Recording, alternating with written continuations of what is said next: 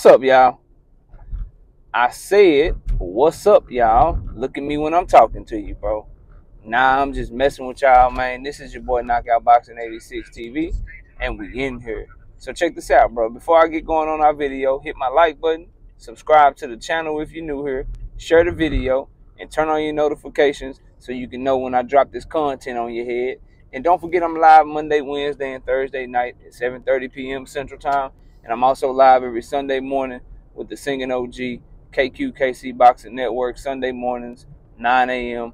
Central Standard Time. But let's go ahead and get it popping. Let's get into our video. And today, we got to talk about Devin Haney versus Vasyl Lomachencko. It's officially official. Press conference set for tomorrow, Thursday. And we got another great fight for boxing, y'all. Devin Haney putting his undisputed belts on the line. The champion of the lightweight division. WBC, WBO, WBA, IBF. You know what I mean? And he going up against Vasyl Lomachencko, multiple division champion, former pound-for-pound level fighter. You know what I mean? Just a very good fight, bro. A very good fight. Couple of things surrounding this fight, though. When y'all gonna give me my flowers, man? Yeah. When y'all gonna give your boy Knockout his flowers? I told y'all from jump, Devin Haney was rematching Kambosos. I told y'all from jump, Devin Haney was fighting Vasyl Lomachencko. I've been told y'all that. So this notion that Devin had all these options, this notion that Bob Arum saying the plans that he had for Devin Haney and what fights they had for him while he was under this top-ranked deal, all these things that you've been hearing on YouTube about how he's only fighting Kambosos in a rematch because everybody else ducked him. Or he's only fighting Vasyl Lomachencko in this fight because everybody else didn't want no smoke. Nah, bro. He was fighting Kambosos because George Kambosos had a rematch clause. He was fighting... Hold on, y'all. Okay, we good. He was fighting Vasyl Lomachencko because that was the fight that he wanted. That was the fight that they went after. That was the fight that was on that 3-fight deal that he signed with Top Rank. Some people knew this, but yet some you know, fanatical Devin Haney fans that try to paint narratives to you guys were telling you things that were different. Oh, yeah. Give me a second.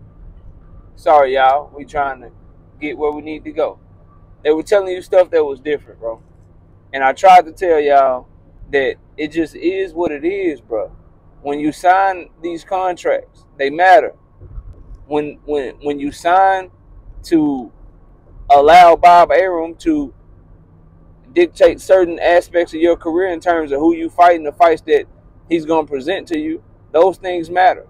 And this is proof of that. So hopefully now moving forward, everybody will understand that. Now, with that out the way, bro, the actual fight itself, it's a fight for legacy. It's a fight for to solidify yourself and build that resume, man. And it's a great fight for Devin Haney. It's a fight that puts him in the ring against the most accomplished fighter that he will have ever fought. And probably going to be the toughest challenge from a talent perspective. And when/if Devin Haney comes out on the other side and shines in this moment, it's just going to make him an even bigger star in the sport of boxing than he already is. And it's going to give him, in my opinion, probably the best resume still currently at 135 pounds. Not named Lomachencko, because obviously Loma done fought Teofimo Lopez. He done fought. He'll have fought Devin Haney.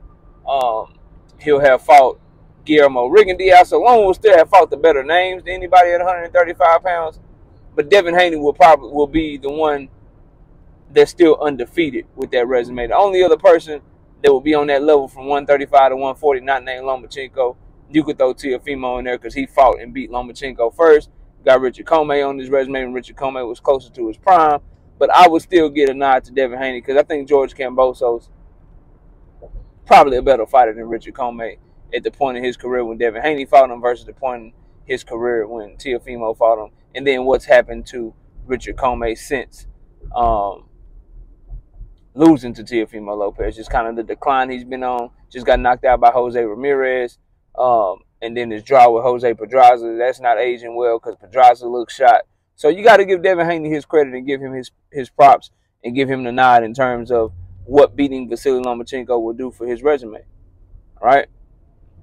The other aspect of this that I wanted to talk about surrounding this fight is a lot of people are upset that Vasyl Lomachencko is no longer on the pound-for-pound list going into this fight with Devin Haney.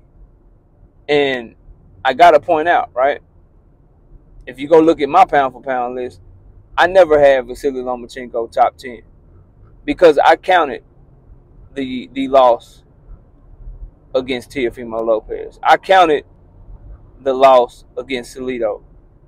I counted how bad he looked at against Jermaine Ortiz.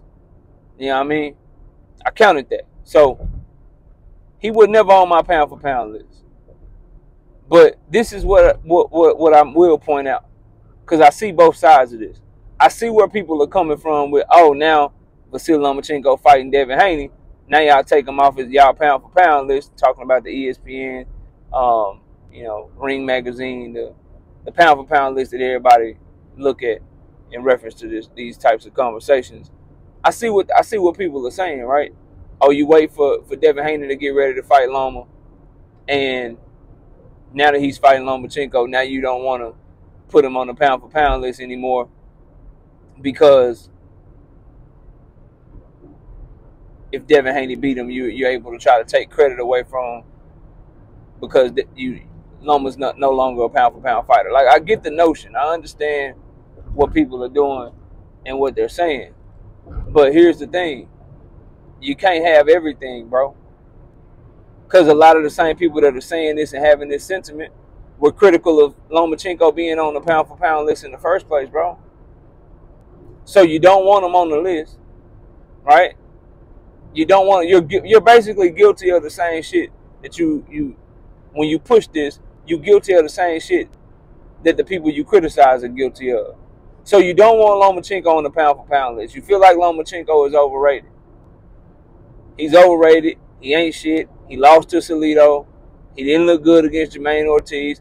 You feel like he lost to Jermaine Ortiz for real, right? All of this shit, been inactive, ain't look good, past his prime. But then when your guy fight him, now you want him on the pound-for-pound list. Now he is the Matrix. Now you want to give him his respect. It's stuff like that we got to continue to point out the double standard of that type of shit, man. And this is why I always tell y'all, bro, come over here for objective analysis, man. Come over here for the facts and for honest opinions. I get to say this shit that I'm saying because I told y'all, man, Lomachenko lost to Salido already, bro. Lomachenko ain't look good against Jermaine Ortiz. Hey, man, how could you have Lomachenko over this guy, that guy on the pound-for-pound list? So screw it, I'm making my own. He ain't on my pound-for-pound list. So when I say Devin Haney should do what I believe he going to do to Lomachenko, when I say this ain't a 50-50 fight, it's because I've always thought that Devin Haney was way better than Loma.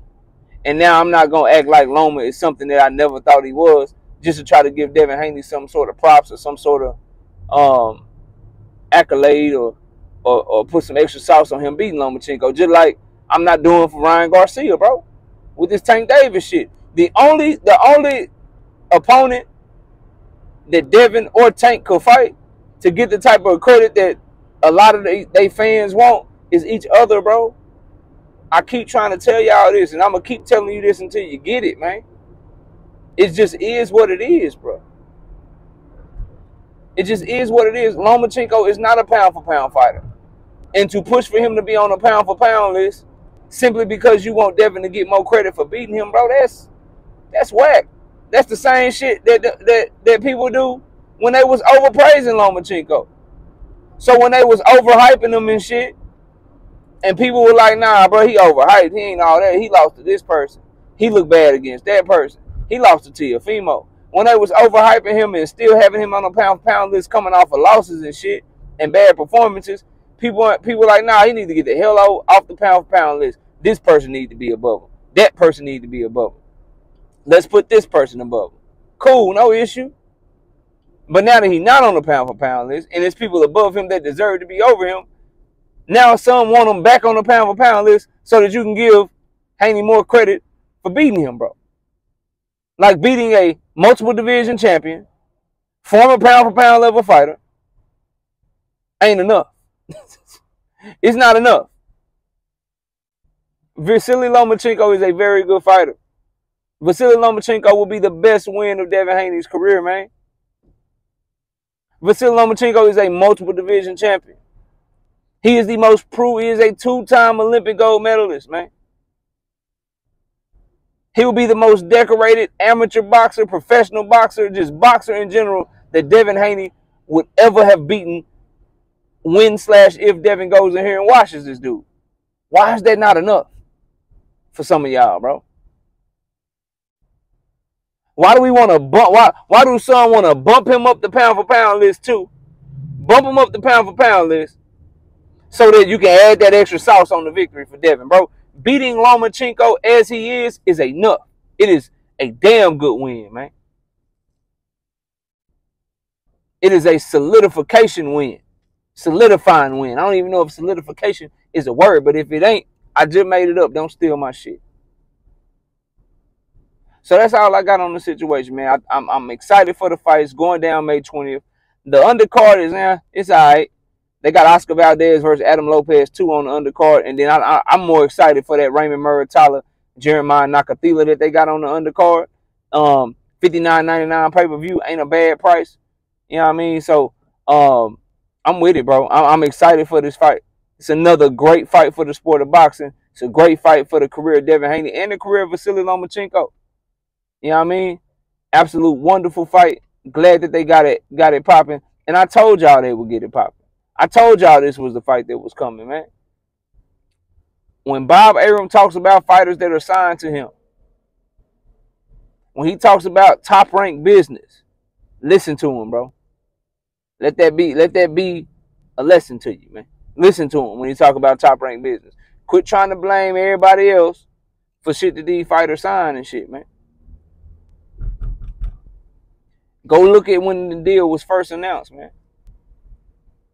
Devin Haney signs 2-fight deal with a rematch clause for George Kambosos and Vasyl Lomachenko, the possible 3rd fight on a top-ranked ESPN deal that he signed. This was reported way back in June, May, the summer of last year.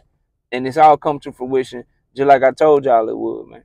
But y'all let me know what y'all think, man. Devin Haney, Vasyl Lomachenko, May 20th. It's going down, man. Undisputed lightweight titles on the line. Devin Haney trying to defend his titles for the 2nd time, man. I'm excited for the fight. Y'all let me know what y'all think. Comment down below, smash the like button, subscribe to the channel, share the video, and turn on your notifications. And go follow me on Twitter at KOBoxing86TV. For breakdowns and predictions, hit my email up, knockoutboxing86@yahoo.com. And don't forget I'm live Monday, Wednesday, and Thursday night at 7:30 p.m. Central Time. And you can also catch me live every Sunday morning with the Singing OG KQKC Boxing Network at 9 a.m. Central Standard Time. Appreciate y'all watching. Enjoy the rest of your day. And with that, we out of here. Peace out, y'all.